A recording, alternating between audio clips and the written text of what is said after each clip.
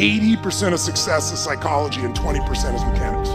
Resources are never the problem. It's a lack of resourcefulness is why you failed. Resourcefulness is the ultimate resource. And if you don't have what you want, it's because you haven't committed yourself where you would burn your boats. If you want to take the fucking island, burn your fucking boats, and you will take the island, because people, when they're going to either die or succeed, tend to succeed. But most of us give ourselves a way out, and that's why we don't have what we want.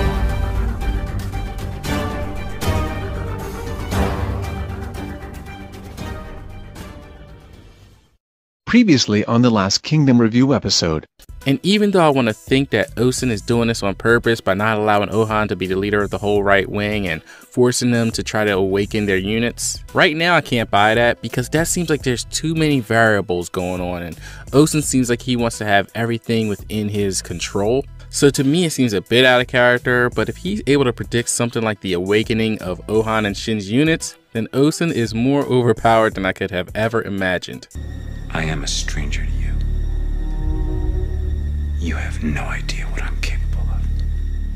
What is up, YouTube? Live via satellite here, and today we are talking Kingdom, Manga chapter 583. So it looks like Ousen predicted the awakenings after all. And the funny thing is, I really wanted this to be the case, because I thought it went really well with that burn the boats video I made about 6 months ago, which was pretty much just a theory video about what I thought Ousen's strategy was. But I had to play that clip back from 578 because at that time even I thought that this was a bit too risky of a move for Ousen to be making. But after reading this last chapter, we now know with 100% certainty that not only did Ousen predict the awakenings, he actually, in a sense, through his manipulation, caused the awakenings to even happen. So while many of us, including Denrimi, thought that Ousen was taking this huge gamble, Ousen yet again shows us that if he's going to be playing blackjack, he's definitely going to be counting cards. Gambling? Who said anything about gambling? It's not gambling when you know you're going to win. Counting cards is a foolproof system. It's also illegal. It's not illegal, it's frowned upon, like masturbating on an airplane. I'm pretty sure that's illegal too. Yeah, maybe after 9/11 where everybody gets so sensitive. Thanks a lot, Bin Laden. Alright, so the chapter starts out on the 12th night, and we actually find ourselves with Kane delivering the message from Roboku to Gyun, Shigaryu, and Benanji. And I have to admit, here I was kind of surprised, because after Kane delivers her message from Roboku, she asked them if they have any questions. But the thing that raised my eyebrows was not only did Shigaryu say that he didn't have any questions, but he also said that he had a very similar plan already. And also for Kane to deliver a message back to Roboku that he can focus on the center because their left wing will not be broken through. So even though the first part of this conversation seems pretty useless with Kane delivering some information that they pretty much were already going to do anyway, I think what this was mainly supposed to be showing us was that Shigaryu was already thinking on the same wavelength as Roboku. But things get a little more interesting as Kane sets off to return back to camp. For some reason, after Benanji is trying to convince Kane to stick around a little while for some drinks, Gyun realizes that the messenger is actually Kane. And the weirdest thing about this to me was, like, this seemed to be like Gyun's first time meeting Kane. I'm thinking to myself, like, how did you not meet Kane by now? But the reason Gyun's even bringing any attention to this is we find out that since his master Rinsojo died, he actually experiences some of the same type of bizarre dreams that his master had when he was alive. And after finding out Gyun's dream, even though fuzzy, was about Kane, Benanji just can't help himself as he pretty much says what everybody had to be thinking at this moment, like, well, were they lewd dreams? Which was pretty funny, but we all know that Gyun is just too serious a man for that. But Fute, on the other hand,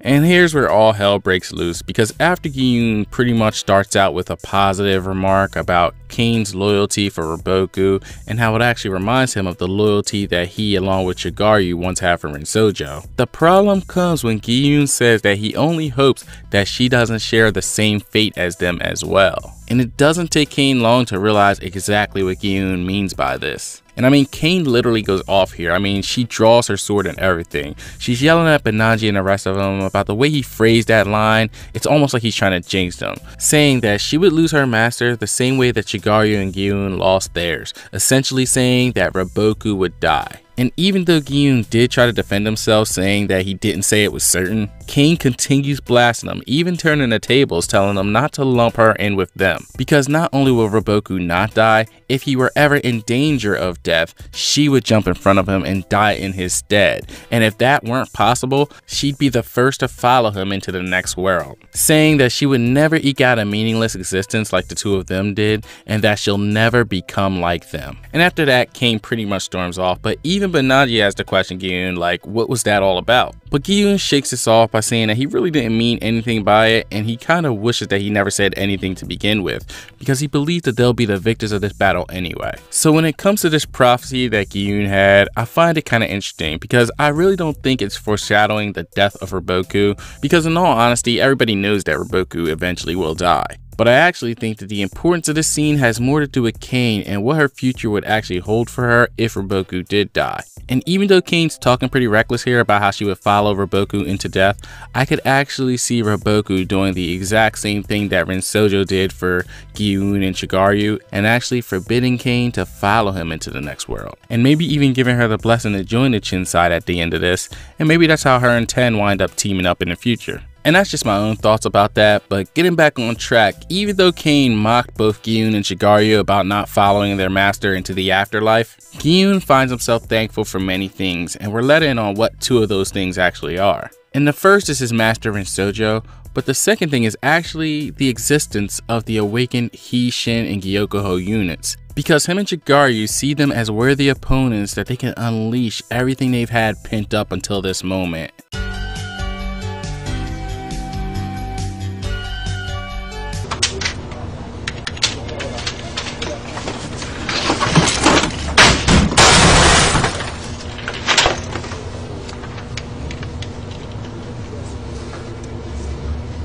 And Gi-yoon says that they will come at them with everything they have and show them the might of those who once exchanged blows with great generals of an era past. And with that, we find ourselves in the middle of battle on day 13. And with the battle raging on the right, the focus turns to the center army, in particular the Ousen army HQ. And here we see that Ousen is getting reports and everything looks like good news. We see that the Hishin unit and Gyokuho unit have engaged the enemy, and just like the day before are going all out pushing the enemy back, proving that yesterday was not a fluke. And then we find ourselves at one of the most interesting parts of the entire chapter, as we see that Denrimi, the third commander of the Ousen army, has a lot of questions about what Ousen's been doing recently. And the funny thing about these questions is that it seems like these questions are exactly the same type of questions that us Kingdom fans have been wanting the answers to. I mean, he's asking things like, did Ousen not send reinforcements to the right side because he knew that Ohan and Shin's units would awaken? But also, wasn't it a bit of a gamble? Because had it not worked, the entire right wing would have been lost. If anything, he probably should have just promoted Ohan in general the same way he did Moten and have the entire right wing rally around him. But it's at this point where Denrimi gets an awakening of his own, and he realizes that it was by not allowing Ohan to become commander is precisely what allowed the awakenings to be possible. And had Ohan actually been appointed commander, then the right wing would have been in a worse position than they are right now. And Denrimi has to ask himself, did Ousen really see this far ahead? But we soon find out that Denrimi wasn't the only one to come to this conclusion, as we're introduced to So-Oh, the fourth commander of the Ousen army. And right away, this guy comes onto the scene with a little bit of a different type of vibe than you're used to seeing in the Ousen army, saying that Ousen is just one surprise after another. When it comes to him predicting the Gyokuho's awakening, that's one thing, but he was completely shocked that Ousen predicted that the Hishin unit would awaken too. But Ousen is quick to correct So-Oh by telling him that it was actually the opposite. He actually expected for the Hishin unit to awaken, while he saw the Gyokuho as a little bit of a gamble. So after this WTF moment from Ousen's men, So-Oh brazenly asks if in the eyes of Ousen the Hishin unit is actually superior than the Gyokuho. But before Ousen even has the chance to answer this question, So-Oh is scolded by the others for even asking such a question. And even though the situation is kind of making it look like Ousen acknowledges Shin more than he does Ohan, I really don't think that's the case, because we all know when it comes to Ousen, nothing's ever really that simple. But So-Oh has not yet gotten his fill of questions, as he asks Ousen, with them being so close that they can finally catch a whiff of Roboku, will they be mounting a full charge if the right wing is able to break through? But Ousen doesn't believe it'll be that easy, because he doesn't believe that Zhao's left wing is weak enough yet. And he even suggested this is because on the 9th day when Akko was taken out, the target in their plan should not have been to take out Gakue, but to take out Chigaryu, who is the brains of the left wing. Which prompts So-Oh to ask his final question about this last trial, asking Ousen what is his prediction, will the right be able to conquer this final obstacle? Hearing this, then Rimi's had enough, telling So-Oh that he forgets his place, but Ousen actually answers him saying that he expected better from him. Turning the tables, asking him a question for once, saying, do you think I would have moved up here if I expected them to fail? And then we find ourselves on the right side of the battlefield with Ohan and Shin in the heat of battle, both realizing that Chigaryu and Gi-yoon are starting to make their moves. But before we can get too deep into that, we switch focus over to the Zhao Center army, and here we see that Kane and Fute are chopping it up, but it seems like Kane is still in a pretty bad mood. And Fute's not helping her mood at all, asking her to tell him what Riboku's plan was for the left wing. And after denying Fute of this intel at first, she couldn't help but to let him in on the plan after seeing the idiotic plan that he came up with, which I thought was actually kind of funny. But she lets him know that it's actually kind of simple, and she says that the Chin right wing is a cart being held up by the two wheels of the Gyokuho unit and the He-Shin unit, and all they need to do is just focus on taking one of them out. And even though Fute thinks that Shin's going to be the target of the plan, Kane lets him know that it's exactly the opposite. And as we zoom back in on the battle on the right wing, we see that the battle is intensifying and that the Zhao are starting to make their move, and find out from the narrator that on this 13th day, a shock would run through the Chin right wing, that Ohan would be defeated. And that was the chapter in a nutshell, guys. Alright, so to me, guys, I love this chapter of Kingdom, alright? Any chapter where you actually get to see Ousen doing anything has to be a good chapter. And this chapter was really packed full with a lot of information. And since I think we covered the Kane and Gi-yoon stuff pretty well at the beginning, I think I'm just going to jump right to the Ousen stuff. And the first thing we have to talk about is that during this chapter, it's actually been confirmed that these awakenings were a part of Ousen's plan. But the thing about this Ousen stuff, man, is that every single step, you have to ask yourself another question. Think about it. Even though we already know this is a part of Ousen's plan, which plan was it a part of? Was it a part of plan A or was it a part of plan B? Because in plan A, Akko never gets hurt, right? So basically, would the awakening have been needed if Akko never got injured? And if so, would Ousen have gone about it in a similar way? And of course, we'll never have the answer to these questions, but the reason I'm bringing it up is because it's easy to forget that this really wasn't a part of Ousen's initial plan. And if you take a step back, you can almost appreciate how crazy this move is. Because if you remember, Riboku's the one who's actually responsible for Akko being defeated, because he met up with Banaji and shared with him the secret to defeating Akko's defense. But this is where, in my opinion, Ousen proves that he's on a whole different level than most generals in this series.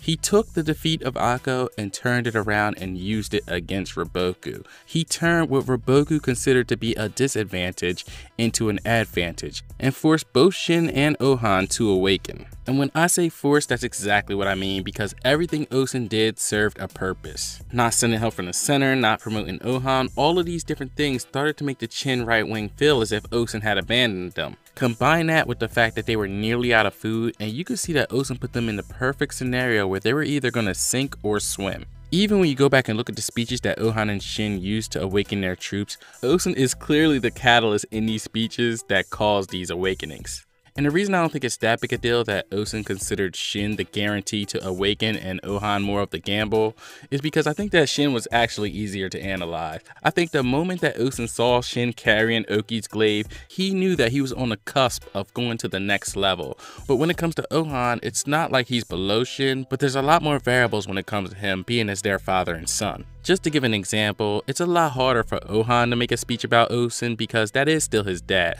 so it's a lot harder for him to have to actually put his own personal business on blast, and it could be seen as a risk because maybe that's enough to make him not want to do the speech at all. Another good example would be if Ohan just decided to do his own thing and in his desperation took control of the right wing anyway without even getting the approval of Ousen. Ousen could have possibly saw that as a risk, because if you remember back in the Fire Dragons of Wei arc, Ousen actually predicted that To would call for his help.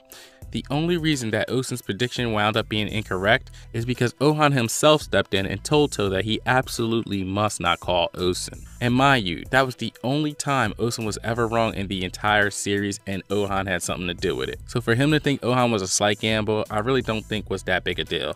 And even though everything went according to Ousen's plan, I still want to look at things from a different perspective, because if this hadn't worked out, the entire right wing would have been finished. So to me, that actually seems like a pretty big risk and really out of character for somebody like Ousen, who is known not to take risks. And for me, the only two things that would eliminate this being a big risk on Ousen's part would be either one, that we find out that he has more food stores, so the shortage wasn't as big a concern as it was made out to be, or two, we find out that he had some sort of backup plan if this awakening didn't occur. Other than that, we just have to assume that Ousen's taken far more risk than he would under normal circumstances. And if that's the case, I actually have a little theory why.